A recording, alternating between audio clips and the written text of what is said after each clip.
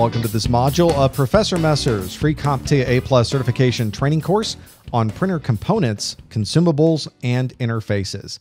I'm James Messer, and in this module, we're going to cover the requirements from our Essentials exam, 220-701, Section 1.11, where we need to install and configure printers. We need to know the difference between a local and a network printer. We need to understand printer drivers, especially as how they work in a compatibility between different printer drivers. And we also need to look at consumables, what's used for a printer to be able to operate. Let's start with how we might connect a printer up if we were going to plug directly into the computer to the printer with a wire in between. Those are still used quite a bit in many environments. Usually, we don't see some of these older methods to do this, like a serial connection. You don't run into that very often any longer, but some of the really old printers didn't have another way to connect, and so they use serial connectivity to be able to do that. If you're finding that you've got a printer that's connecting via a serial port, it's probably time for a new printer. I'll tell you that right off the bat. There's also times when you might find something like a parallel connection. These tend to be a lot more common with our legacy printers. It's a very specialized type called the Centronics plug that plugs into those legacy printers, but we needed a printer type that was standardized for printers, and everybody tended to use the Centronics connection on the printer and a 25-pin parallel connection back on the computer. So the vast majority of legacy printers you'll run into will probably be using that parallel port on the printer, on the parallel port on the computer, and the Centronics plug plugging directly into the printer. Generally these days, however, we tend to find that most printers are connecting via USB. Very standardized format. We don't have to have a big parallel port on our printer or our computer any longer. You don't have this big Centronics plug that always tended to fall off of the printer anyway.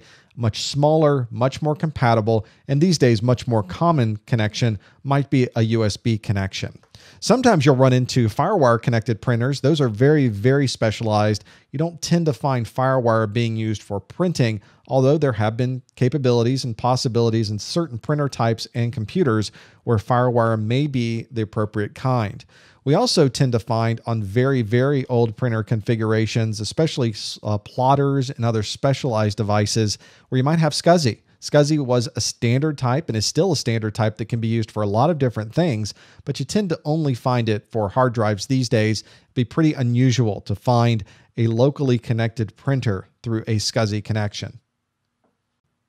In most work environments, you really don't have the luxury of having every printer connected to everybody's individual workstation. Usually you have a printer that's in the center of the room, the center of the floor, and people will print to that central printer. Well, to be able to do that, we still need to connect the printer somehow, and we tend to do that with things like network interface cards. This is a network interface card that might slide right into the back of a Hewlett-Packard printer to be able to set this up as a print server. So all we would really need is an Ethernet connection that we can see right there.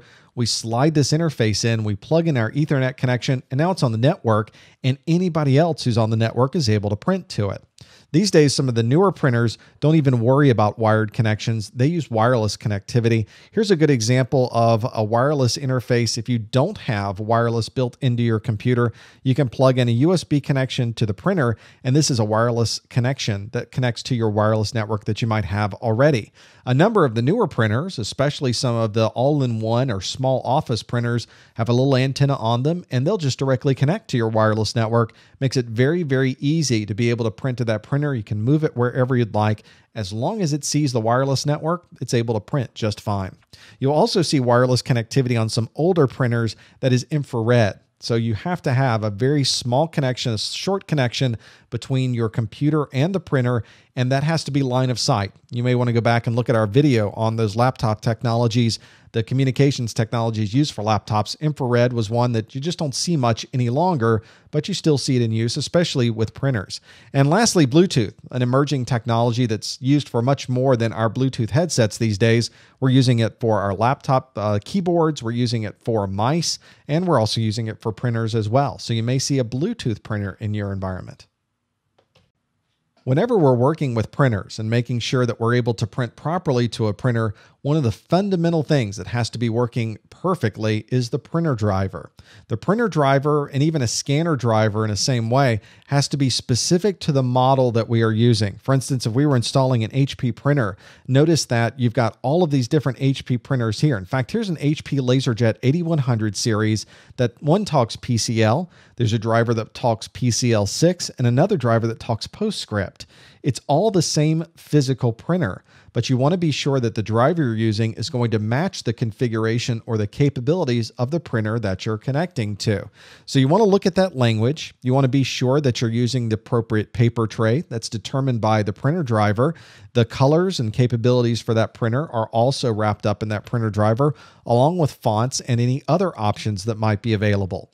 If you were to look at, for instance, at two printer drivers side by side, you would really see the difference. This one's for an Epson Action Laser 1000. This one's for an HP LaserJet 8150 series that's using PCL as its communication method between the driver and the printer. That's the language that printer understands.